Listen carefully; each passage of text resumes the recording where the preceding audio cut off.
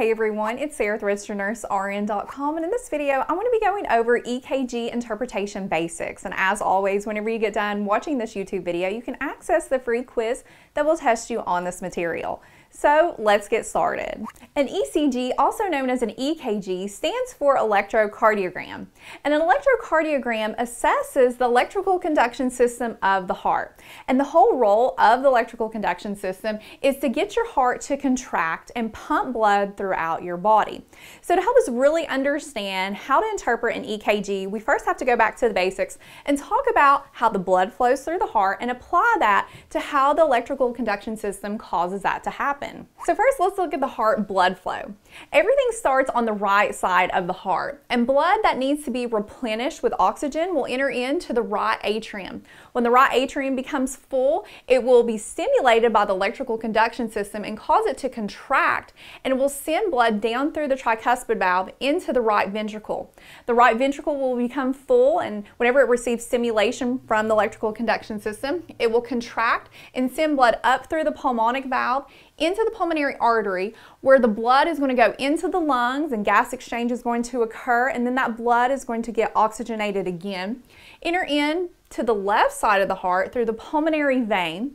It will go down through the left atrium. Left atrium receives the electrical signal to contract once it's full, and it will contract and send the blood through the mitral valve into the left ventricle, and the left ventricle will contract whenever it receives signal up through the aortic valve and into the aorta, and then it'll go through your body and replenish your tissues with fresh oxygenated blood. But in order for this process to occur smoothly, we need the electrical conduction system to send off these electrical signals that target the cells of the atria and the ventricles so they will contract and relax.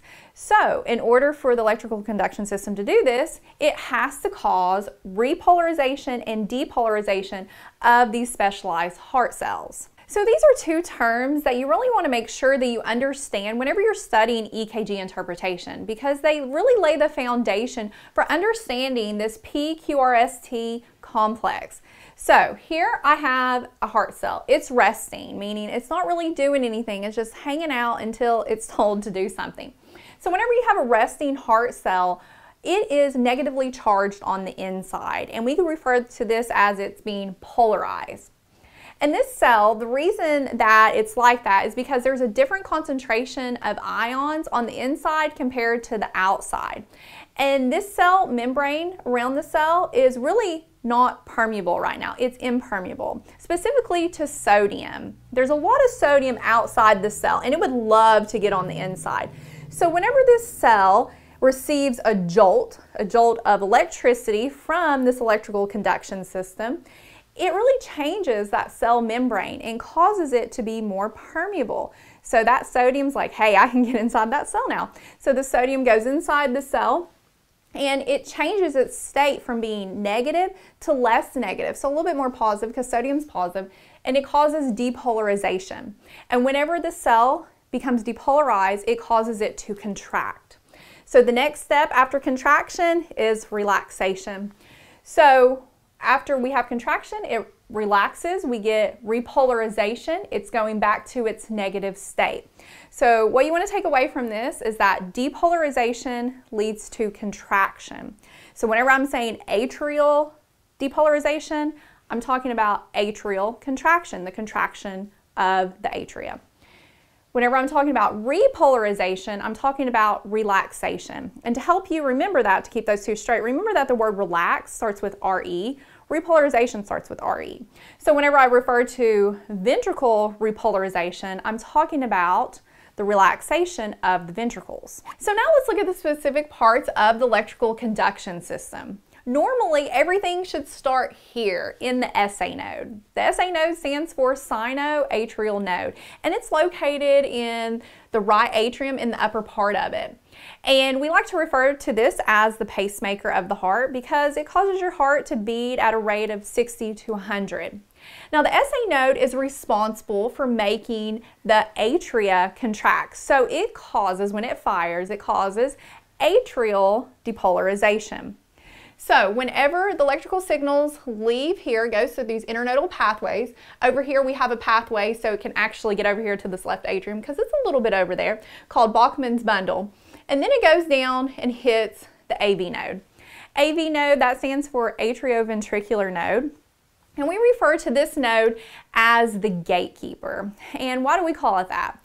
Well, the AV node helps delay or slow down impulses for just a little bit because it's allowing these atria to fully empty themselves and allow the blood to go into the ventricles. Because we don't want there to be leftover blood in the atria before the ventricles contract, and we don't want the atria and ventricles contracting together because we would have problems.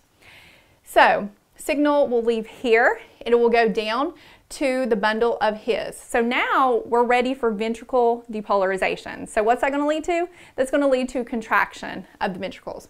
So it goes down through bundle of His.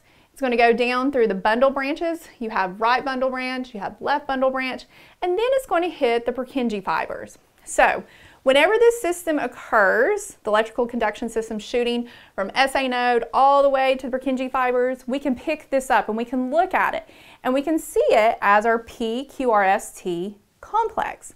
So if everything's occurring normally like it should, everything's coming from our SA node, originating there, it's firing the way it should, we should have on our EKG strip a beautiful normal sinus rhythm with all of its parts measuring perfectly and forming perfectly. But if there's an issue with this system, we can get dysrhythmias. We can get like atrial flutter, atrial fibrillation, VTAC, etc. So now let's see the heart in action, how it actually contracts and relaxes whenever it is stimulated by this electrical conduction system and creating this PQRST complex by looking at this animation. First, the SA node fires, and this causes atrial depolarization, which causes the atria to contract. Then the signal goes down to the AV node. And notice the AV node does not fire until those atria are empty and the blood is in the ventricle. Then it's time for ventricle depolarization, so the signal travels down through the bundle of His to the bundle branches, and then the Purkinje fibers causing ventricular contraction followed by the relaxation of the ventricles. So now let's look at this PQRST complex in detail and apply it to EKG strip paper. Now, whenever you're analyzing a patient's rhythm and you're trying to interpret what kind of rhythm this is, you're going to have a lot of these PQRST complexes, or EKG, on EKG strip paper. And you want to be familiar with the EKG strip paper because it's made up of small boxes that are contained within large squares. And each box represents a measurement of time. And whenever you're starting out analyzing these rhythms, you want to be familiar with the basics, like how to measure certain parts of this complex, what each part of this complex should look like. Is it regular, irregular, its rate, and so forth. So I want you to memorize the following information. On this EKG strip, each small square that you see represents 0.04 seconds of time. And each large square, it contains 5 small squares, so it represents 0.20 seconds of time.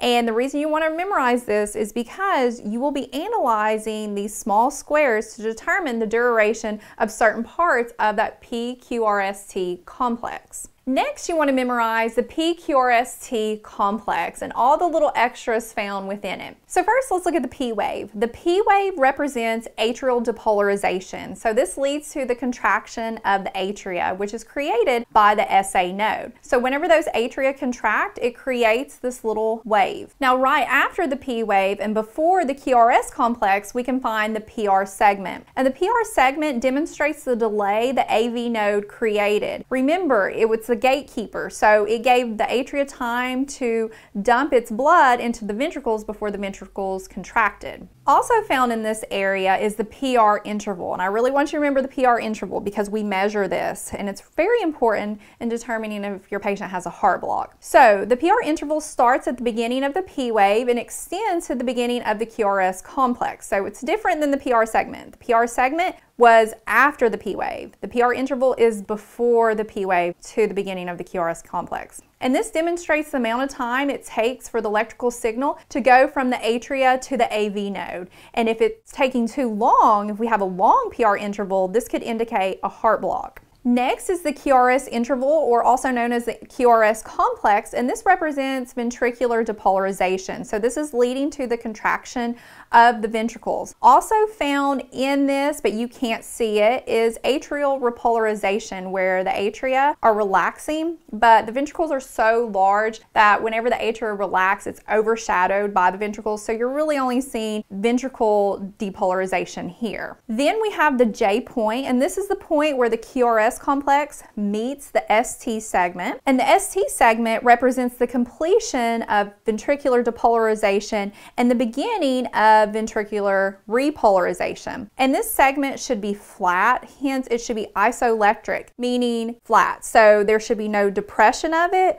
or elevation. And isoelectric is a word that is used to describe straight across lines of the PQRST complex that represents that the heart cells are resting. They're not contracting and causing electrical activity, so none's being transmitted to the EKG. Then here we have the T wave. The T wave represents the beginning of ventricular repolarization, so relaxation. And the ventricles are so big that whenever they relax, it creates this T wave. And then after the T wave, you usually have a flat line, which is representing ventricular repolarization is complete. It's a flat line, isoelectric. And then the cycle starts immediately again, where you get a new P wave, QRS complex, T wave, and it just keeps going on. Now, sometimes after the T wave, you may see a U wave. It's not the case in a lot of patients, but in some patients, and it may be happening because your patient's potassium level is low, like in hypokalemia. And then lastly, here is the QT interval. The QT interval starts at the beginning of the QRS complex and ends after the T wave. And this demonstrates the time it takes for electrical signals to cause the ventricles to contract and then rest. So now let's recap all that information and look at this PQRST complex and see how depolarization and repolarization is occurring in each part of that complex. So here, section 1 is the P wave. That represents atrial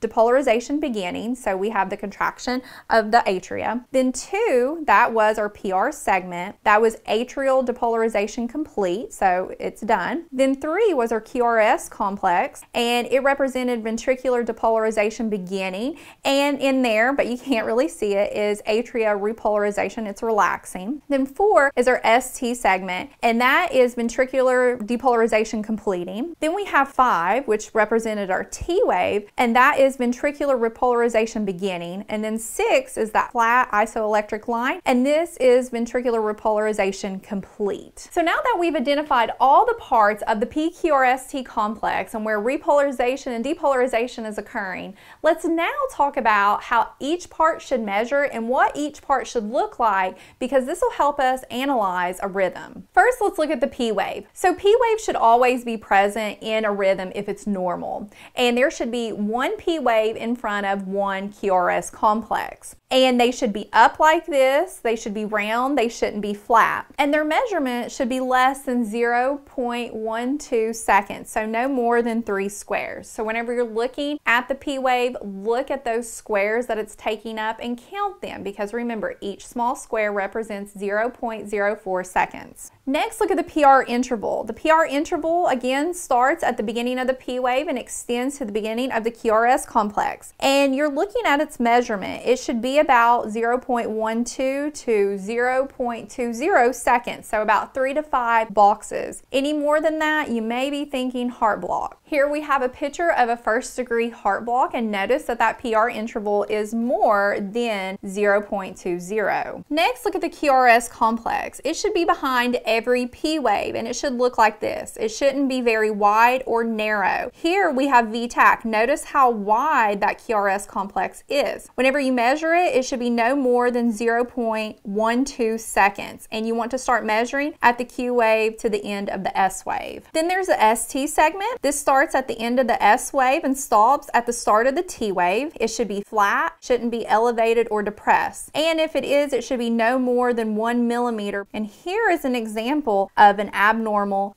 ST segment. Here we have ST elevation. Here we have ST depression. Followed by this is the T wave, and the T wave should come after after the QRS complex and should be round and in the upright position in most leads. And lastly, the QT interval. With this, you're looking at the measurement. Typically, it's anywhere between 0.35 to 0.44 seconds, and men have shorter intervals than women, and it really varies depending on if it's a fast heart rate or a slow heart rate. Fast heart rates have shortened QT intervals, and a prolonged one could increase the risk of ventricular dysrhythmias, like torsades de plainte. Now let's apply this information we have learned about this PQRST complex and analyze a rhythm. So to do this, you want to use an EKG strip that's at least 6 seconds long. And how you know if you have a 6-second strip is you're going to count those large squares and count 30 squares.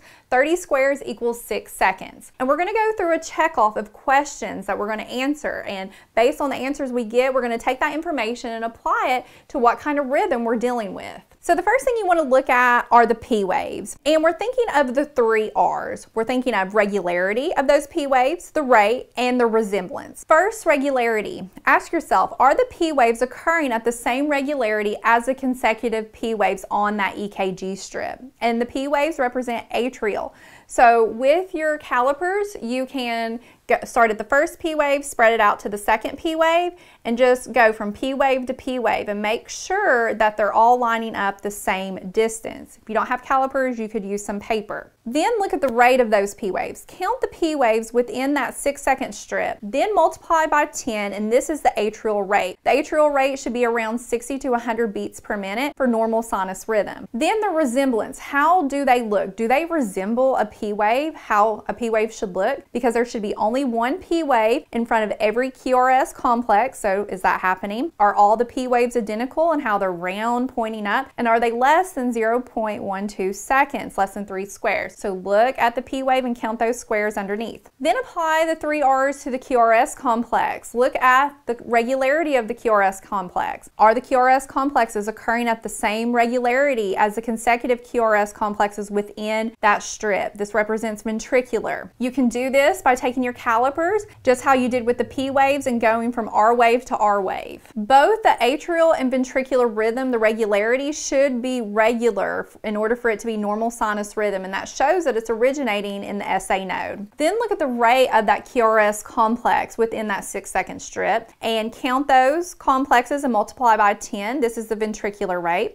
And the atrial rate and the ventricular rate should be the same, around 60 to 100 beats per minute for normal sinus rhythm. And lastly, resemblance. How do they look? Do they look like QRS complexes? Is there one present after each P wave? They don't measure any more than 0.12 seconds, so less than 3 boxes. Then look at your T wave. It should come after the QRS complex, be round in the upright position in most leads, and then find the extras within the PQRST complex, those intervals and segments. So look at the PR interval, measure it. Again, it starts at the beginning of the P wave and extends to the beginning of the QRS complex. It should be 0.12 to 0.20 seconds, and the measurement should be uniform throughout that strip. Then look at the ST segment. It starts at the end of the S wave and stops at the beginning of the T wave. It should be flat, no elevation or depression. And then lastly, look at the QT interval, which starts at the beginning of the QRS complex and ends at the end of the T wave. Confirm that it measures between 0.35 to 0.44 seconds. So now let's analyze this rhythm using those questions that we just went over. So I have a 6-second strip here, and the first thing what we want to look at are those P waves. So we're going to look at the 3 R's of the P waves, the regularity. We're going to start at the first P wave, and we're going to take our calipers. We're going to put one point of our calipers on that P wave, and then we're going to stretch the other part out so it touches the next P wave. And then what we're going to do is just go down through the strip and make sure they have the same distance within them. So here we go. Making sure that they line up. And so far, they have the same distance.